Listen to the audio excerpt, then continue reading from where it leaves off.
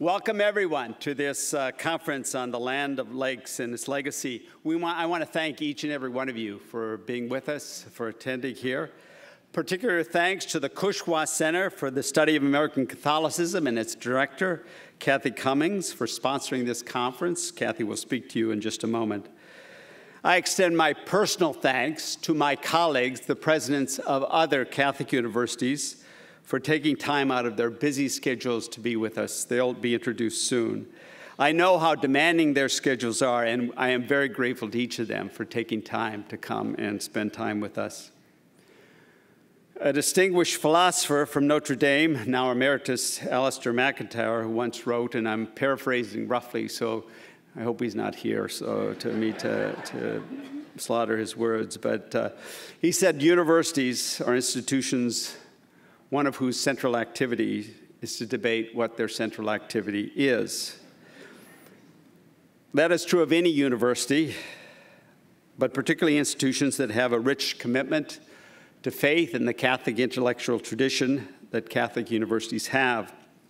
Reflection and discussion about our activities and purposes is not a sign of weakness or confusion. I think it's a sign of strength and health.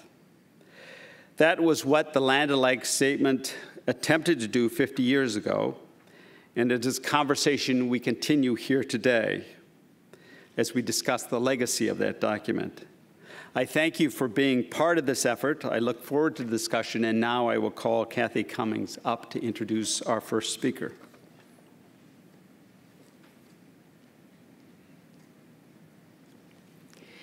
Thank you, Father John, and thank you all for coming. As Father John said, my name is Kathleen Cummings. I'm the director of the Cushwa Center for the Study of American Catholicism and a faculty member in the Departments of History and American Studies here at Notre Dame. Now, as many of you know, I see a lot of our regulars in the audience, and you know that the Cushwa Center regularly sponsors research, lectures, and conferences that deal with the American Catholic historical experience. We believe that the study of the past always helps us interpret the present and imagine the future. But there are times, however, when we partner with colleagues on campus and beyond to make those connections a bit more explicit, and I'm absolutely delighted that this is one of those occasions. It's been a privilege for the Cushwa Center to collaborate with Notre Dame's Office of the President and to work in partnership with the presidents of other Catholic universities, and I'd like to just acknowledge them briefly now and thank them for taking time out of their busy schedules to join us. Father William Leahy, president of Boston College, President Patricia McGuire of Trinity Washington University, Father Joseph McShane of Fordham University, Dr. Julie Sullivan, president of the University of St. Thomas, and Jan Cervelli, president of St. Mary's College. It's a pleasure to have you all with us, and we look forward to hearing your reflections later on this evening. This, as you know, is conceived as a two-pronged event. Tonight will be more of a look into the future, a chance to hear the panelists speak on the Land O'Lakes Statement and its strengths, weaknesses, and ongoing relevance for our teaching, our learning, and our research. This afternoon's session is intended to be more of a look backward to the broader context in which Land O'Lakes was crafted. In 1967, 50 years ago, Father Theodore M. Hesburgh was at the time president not only of Notre Dame, but also of the International Federation of Catholic Universities. He invited a group of Catholic university administrators, leaders of religious communities, bishops, and scholars to Land O'Lakes, Wisconsin, to draft a statement on Catholic higher education that came to be known as the Land O'Lakes Statement. This document was one of a number of preparatory reports from around the world that lay the groundwork for an international meeting of Catholic university leaders and Vatican officials in 1968. The Land O'Lakes Statement, however, itself became a watershed document for Catholic higher education in the United States. In seeking to renew their institutions in a post-Vatican II context, its authors foregrounded the need for academic freedom and institutional autonomy alongside certain distinctive features that Catholic universities would carry forward in a modern context, including commitments to theological education, student formation, and Christian service. There is no person better poised to help situate Land O'Lakes in historical context than Notre Dame's own John T. McGreevy, professor of history and the I.A. O'Shaughnessy Dean of the College of Arts and Letters.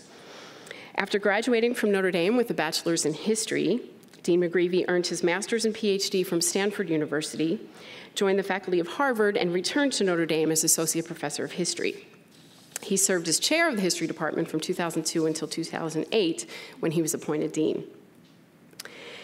John McGreevy has received fellowships from the American Council of Learned Societies, the Louisville Institute, and the Erasmus Institute. And he's published numerous articles and reviews in the Journal of American History, Commonweal, the New Republic, the New York Review of Books, and many other venues. His teaching and research interests focus on American political and religious history. His first book, Parish Boundaries, The Catholic Encounter with Race in the 20th Century Urban North, won the 1996 John Gilmary Shea Prize for the best book on Catholic history from the American Catholic Historical Association. His 2003 book, Catholicism and American Freedom, A History, narrates the interplay between Catholicism and liberalism in American intellectual life. The New York Times called it a brilliant book which brings historical analysis of religion and American culture to a new level of insight and importance. Dean McGreevy's third and most recent book was published in 2016 with Princeton University Press and is titled American Jesuits and the World: How an Embattled Religious Order Made Modern Catholicism Global. Dean McGreevy has agreed to take a few questions before we adjourn this afternoon at 5 p.m., but he will rejoin our discussion later this evening. We've asked him to speak primarily as a historian of U.S. Catholicism to help us situate the Land O'Lakes meeting in its context, but of course he also brings practical experience and vision to the table, having served as college dean for almost 10 years. We stand to benefit on multiple levels from what he and the panelists have to share with us. Please join me in welcoming Dean John McGreevy.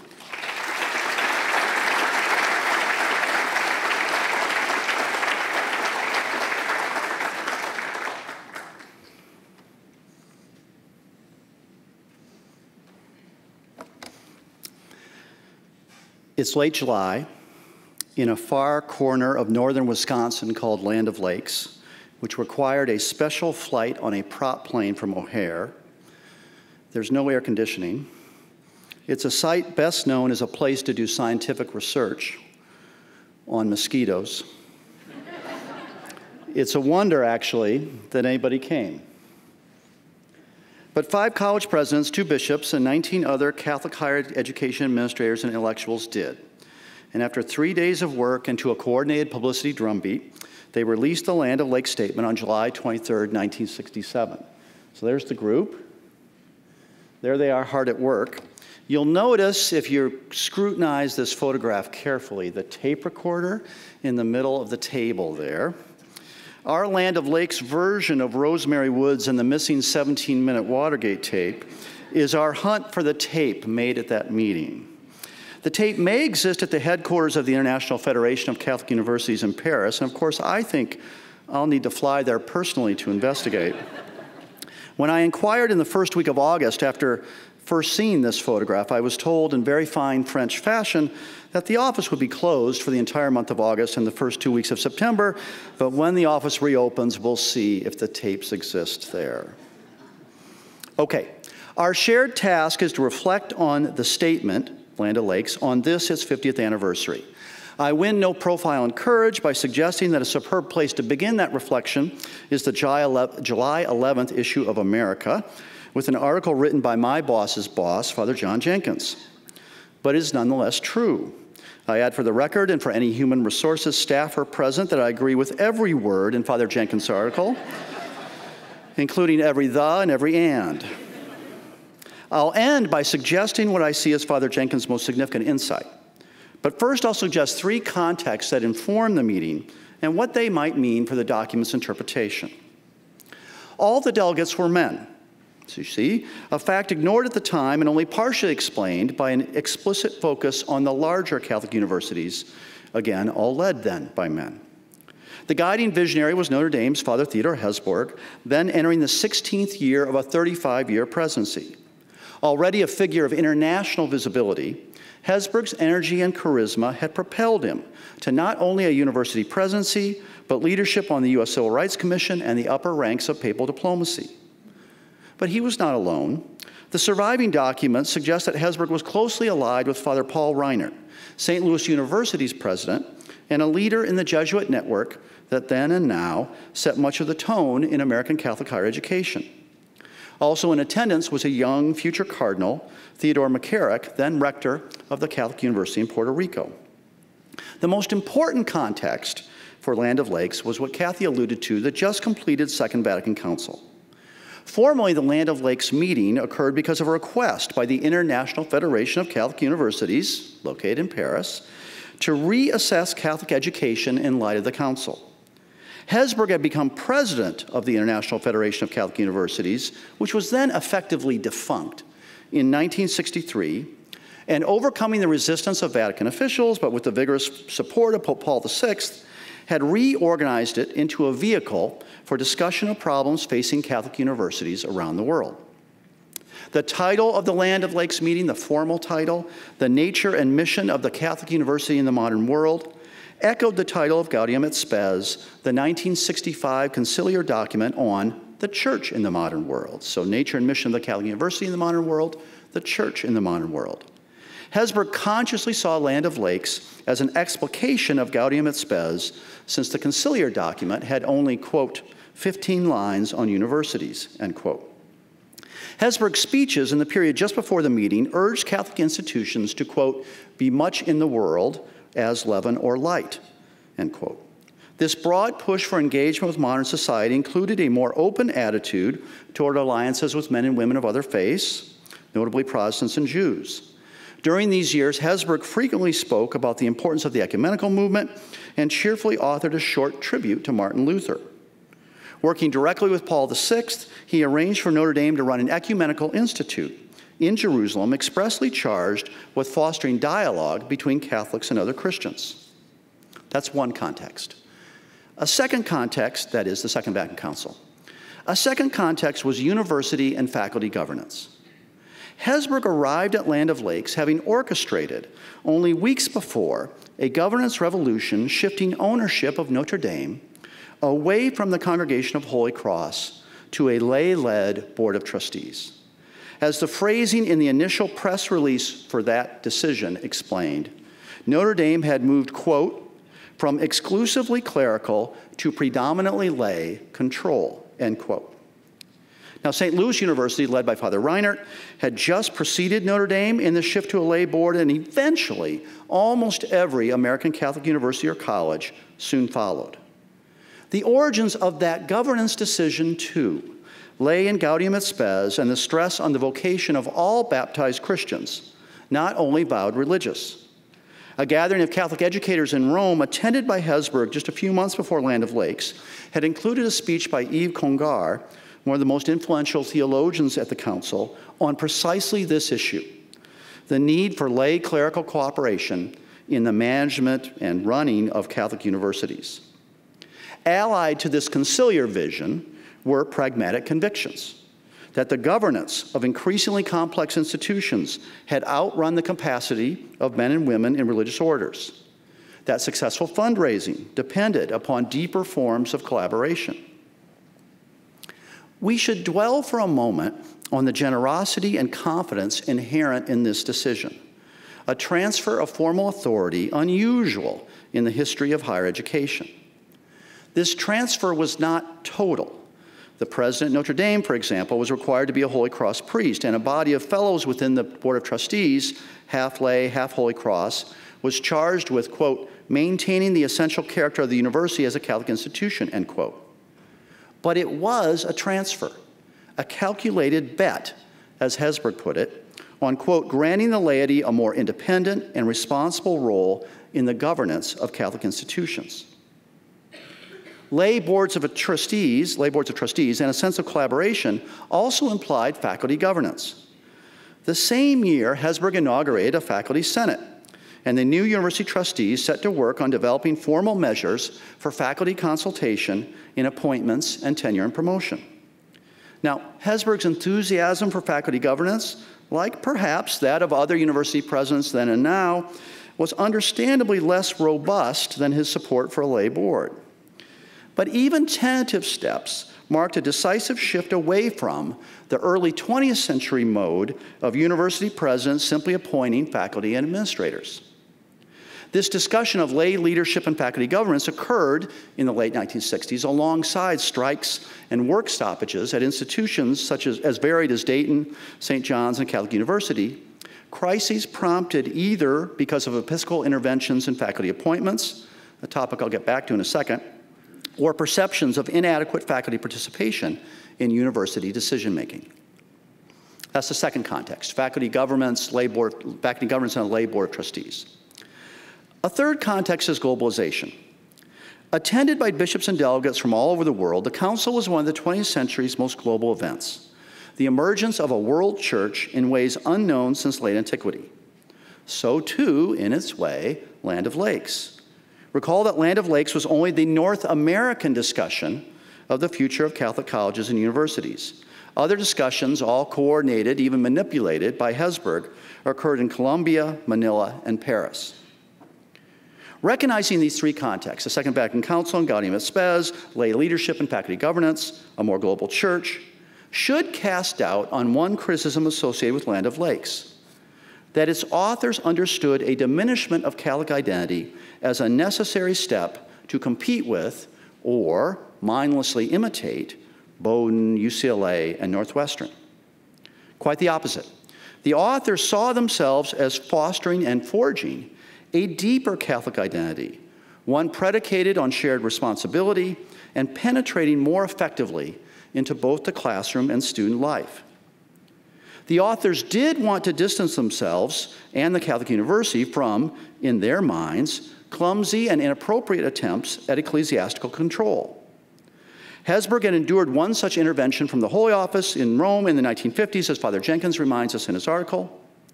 The one university president who publicly dissented from Land of Lakes, Catholic University's rector William MacDonald, had recently forbidden a speaker series at Catholic University with a list of speakers that included John Courtney Murray and Hans Kung and other luminaries at the Second Vatican Council, and he did so at the express but secret wish of the apostolic delegate to the United States. The result was a predictable outcry, and MacDonald's censorship and the attendant negative publicity dismayed many of the cardinals on the Catholic University board, notably Albert Meyer from Chicago and Joseph Ritter from St. Louis. Their view was simple, and I think echoed by Hesburgh and other people at Land of Lakes, that such ecclesial interventions weaken the reputation of the university as a place of serious inquiry. In one of the preparatory papers for the meeting, the great church historian John Tracy Ellis worried that bishops would antagonize Catholic academics newly committed to academic freedom. So, while they worried about episcopal efforts at control, the authors of Land of Lakes still wish to have, quote, Catholicism perceptively present, unquote, in all facets of university life. This new phase in Catholic university history seemed to them a natural renewal of institutions begun in far different circumstances. Just as the Council had transformed church teaching on the Jewish people and other non-Christians and had inaugurated a new vision of religious freedom, so too did Catholic universities require charters consonant with the best university practices in the mid-20th century. In this sense, the Second Vatican Council is the origin of a discussion that continued at Land of Lakes, that continued again with Ex Corde Ecclesiae, the 1990 Apostolic Constitution, and continues today. It tries to imagine how Catholic institutions might flourish in a new era. But was this imagination adequate?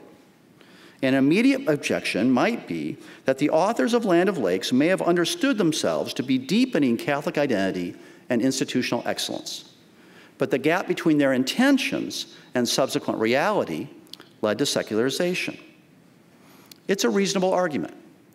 When the authors of Land of Lakes forecast large numbers of vowed religious playing a role in many academic departments, they did not anticipate the crisis that would soon grip religious life as vocations plunged and departures from men's and women's religious orders accelerated. One Catholic University president at the meeting left the priesthood just 3 years later. This exodus eventually stabilized, but modest recruitment numbers and institutional growth on the part of colleges and universities ensured that vowed religious would steadily become less visible on Catholic campuses over time, a trend that alarmed even sympathetic non-Catholic observers and put even more pressure on the importance of lay understanding of particular religious charisms. The authors of Land of Lakes could see, but not fully grasp, the impact of continued Catholic assimilation into American society. Did it matter, for example, that the percentage of Catholic students at University of Illinois, Chicago, was only slightly less than the percentage of Catholic students at DePaul? Similarly, what would Catholic identity mean for faculty, many not Catholic and many more never having worked or studied at a Catholic institution? These faculty were almost instinctively loyal, maybe more loyal, to the disciplines in which they were trained than the institutions at which they worked. Neither could the authors foresee a recent dramatic uptick in young people with not only a minimal religious background, but an unprecedented willingness to abandon that background once freed of parental influence. Now, I said the strongest criticisms of Land of Lakes are reasonable.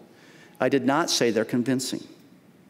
Land of Lakes insists that Catholic institutions must engage the world and that this larger sense of engagement derives from Gaudium et Spes.